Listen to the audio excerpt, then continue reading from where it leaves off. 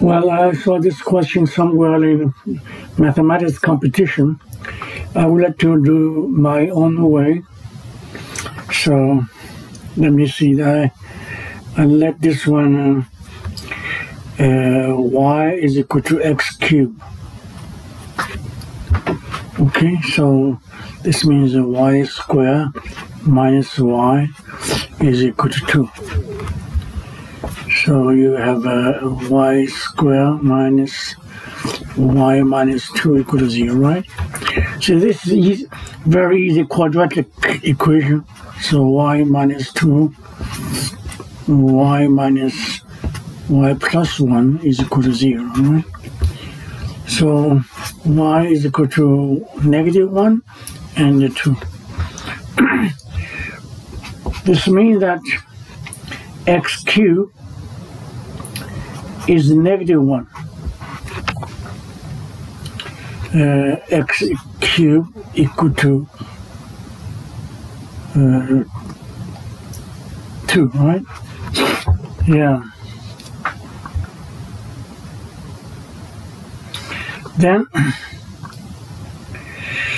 it means that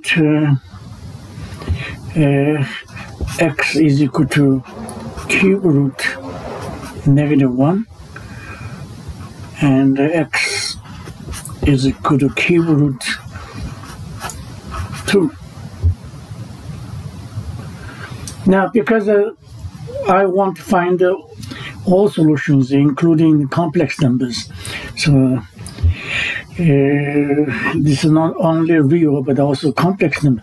Now let me show the way I'm doing myself. Okay, negative 1. So let me do this one first. Negative 1 is a complex number. This is a negative 1, right? Let me use a different color. Okay, this is a complex number, negative 1.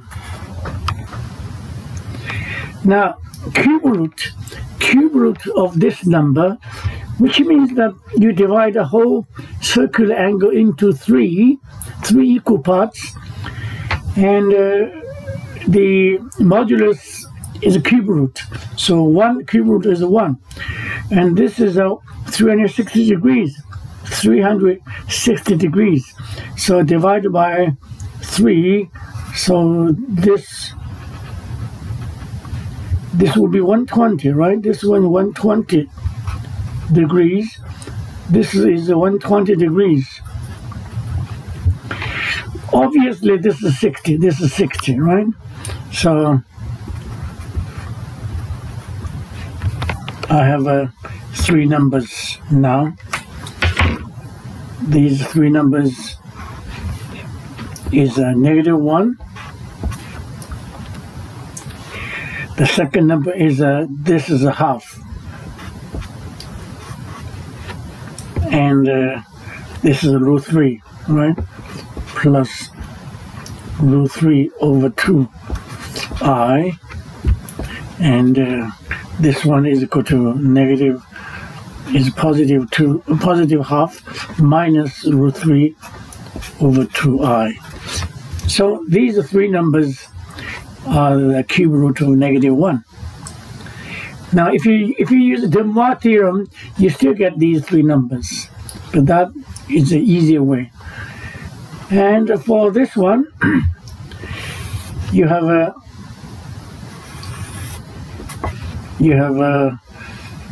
this time the modulus is 2, right? This is 2. Now cube root 2 will be somewhere here. This is cube root 2. This length is the cube root of 2. Okay. Then cube root means you take the whole circular angle into 3. Therefore, this will be 120. This will be 120. This will be 120 degrees. This will be 120 degrees. Okay. And the modulus will be cube root. This will be cube root cube root, well, I don't write because there's no room. It's cube root of 2. And see, these three numbers will be cube root 2, that is 1. For this one, this is a cube root of 2 multiplied by, this is a negative half. And the imaginary part is cube root 3 over 2i. And for this number is a cube root 2 minus half minus, this is negative imaginary I. So these are 3 roots of cube root 2. So altogether you have 6 roots. 1, 2, 3, 4, 5, 6. Okay. Now, if you use the Demois theorem, you still get that one. You still get 6 roots. Okay. Okay. Thank you for your watching.